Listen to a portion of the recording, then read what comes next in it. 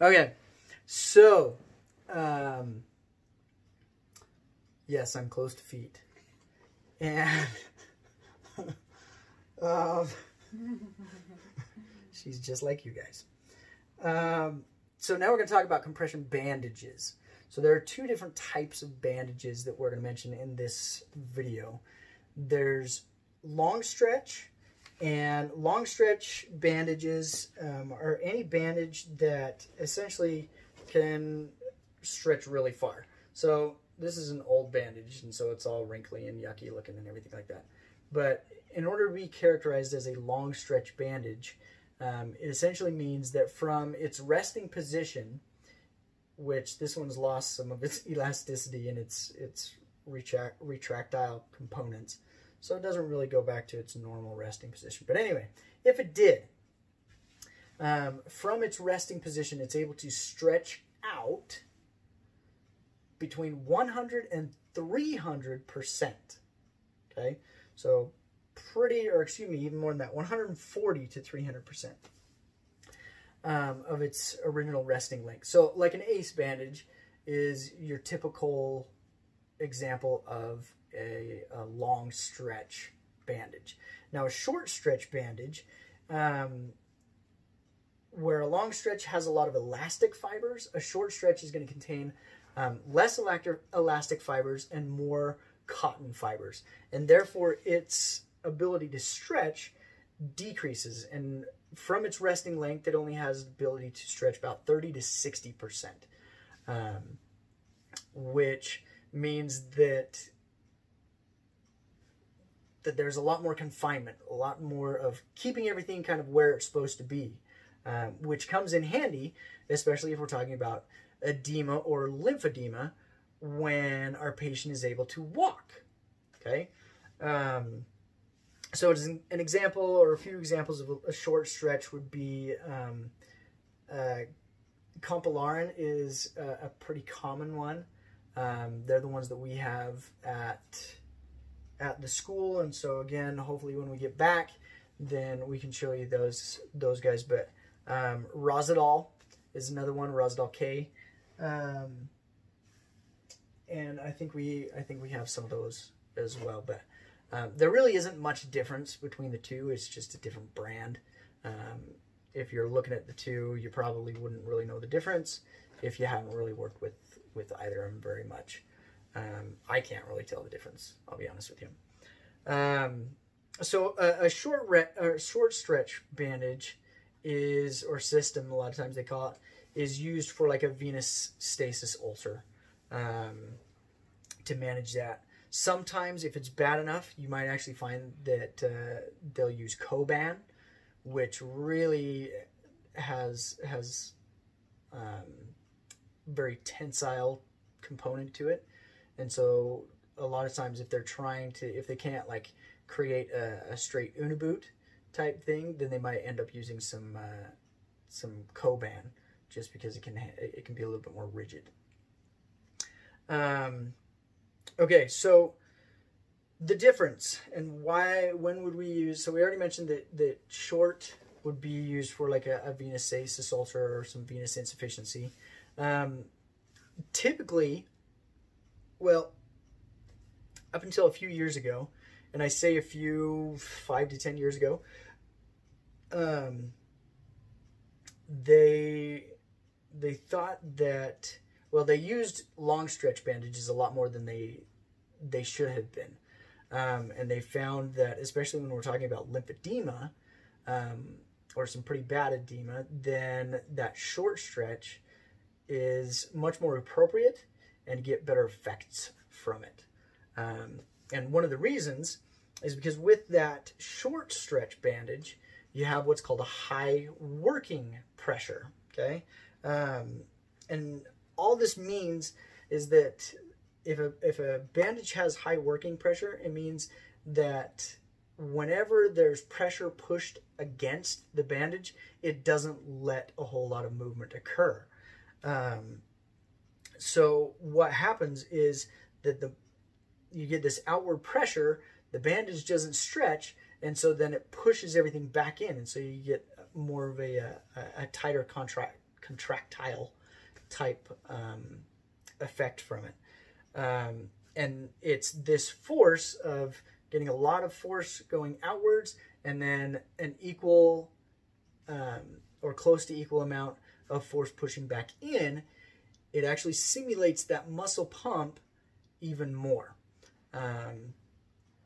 And especially if our patient is able to get up and is ambulatory while they are being treated for edema or lymphedema, then you can have greater effects. And so anytime your patient is able to walk, you're going to typically be wrapping them with a short stretch bandage, just because of the fact that that force is actually helping push the blood and get that venous return back up to the heart.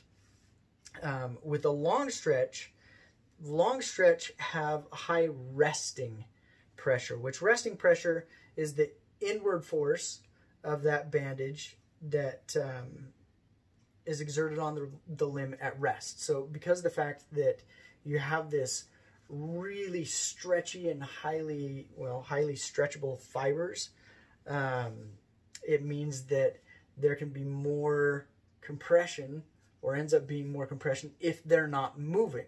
So if they're moving and they're walking, you're going to get more compression and more force from a short stretch. But if they're moving and walking, then because of the fact that you don't have that, because of the fact that the bandage stretches so much, it's not going to create a whole lot of pressure back in and simulate that muscle pump. And so with the long stretch, typically you'll use that just for like acute injuries, so like an acute ankle sprain or something along those lines, where we maybe just want to help with controlling any swelling or edema that might be going on, but we're not necessarily, we still want to allow that to swell as part of the healing process. It hasn't gotten out of control or anything like that, and so we don't need to put a lot of force onto it and get a lot of that inward force. Okay, so a few things to remember when we're talking about wrapping and bandaging. First thing, always go distal to proximal. So if we're not going distal to proximal, then we're not pushing the fluid in the correct direction. So with, say, a lower limb, a leg, then you're always going to start as close to the toes as you can. You won't wrap the toes. You'll go around the mat head of 1 through 5, but you won't actually wrap the toes. It's kind of the same thing with the hand. With the hand, you'll start and wrap around the palm, and then wrap around the thumb, and so you end up looking like this, right? If it's bad enough and goes down into the fingers, then a lot of times you'll have individual wraps for each one of the fingers. Just makes it a lot easier instead of trying to use this, and you're not going to wrap all the fingers together, because then we're not getting equal amount of pressure throughout the fingers. Okay, I didn't grab short stretch bandages before they shut down the campus, and so I only have long stretch. So I'll show you with this, but really the wrapping principles and the technique is going to be the same regardless of if you're using a long stretch or a short stretch. So again, go distal to proximal as far as your pressure. Okay, so we want more pressure at the distal end and less pressure at the proximal end. Make sure that you don't have, like, if you have a good gradient where you're a good amount of pressure down here at the distal end, and then you work up and you're getting less and less and less, and then all of a sudden right here you got a 4-inch spread where your compression increases. Well, then we're going to get a tourniquet effect, and everything's just going to stay right there, and we don't want that. And so make sure you have a good gradient throughout the entire thing. So distal proximal. Next, figure 8.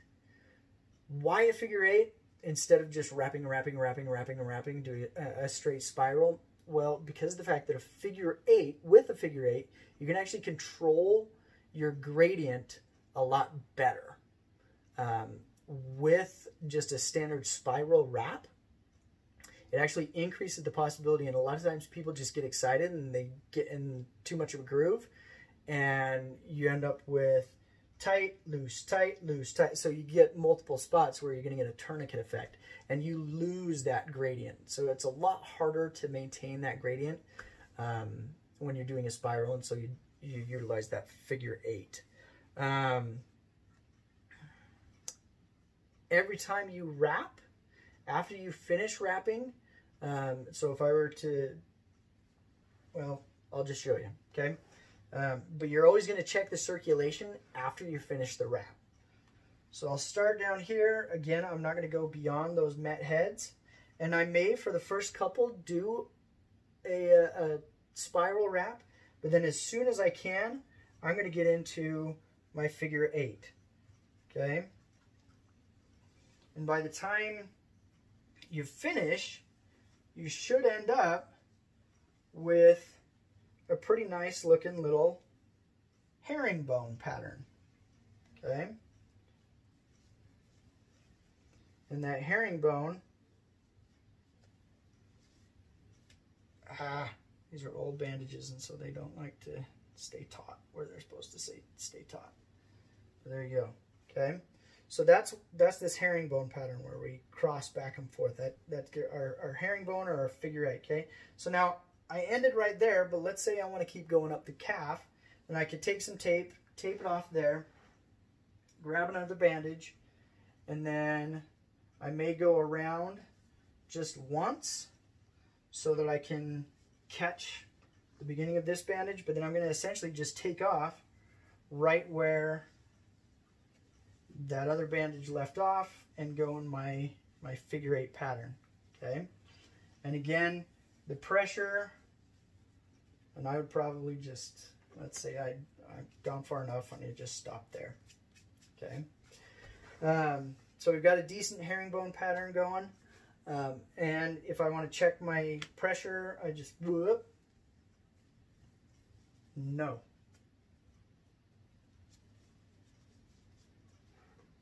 Another piece of tape. Stay. Okay.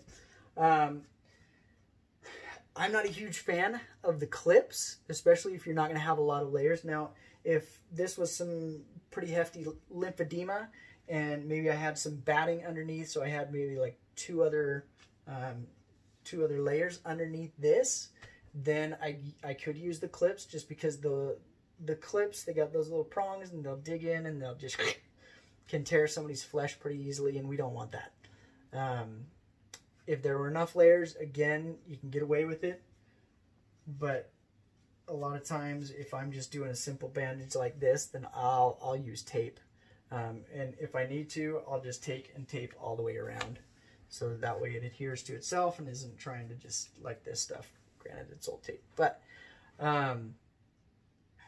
so if I want to check my gradient, then I can just come along and flip. Good crap. And then just tuck it. Give it a little tuck there.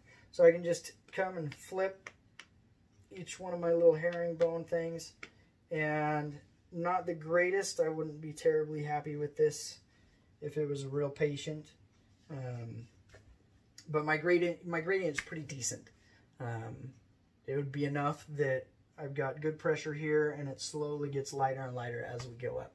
Now, I do that, I finish, and then I'm going to come and check my patient's circulation, and unfortunately, the best way to check circulation down here is by pinching their toes and checking that capillary refill, just like you guys know how to do and you've done with the fingers. So you're going to check patient's circulation, have them walk around or at least stand and do some marching to make sure everything's comfortable, that everything's going to stay where it's supposed to be, and then you don't have to worry about that. And then, again, just keeping in mind, are we trying to get working pressure out of this?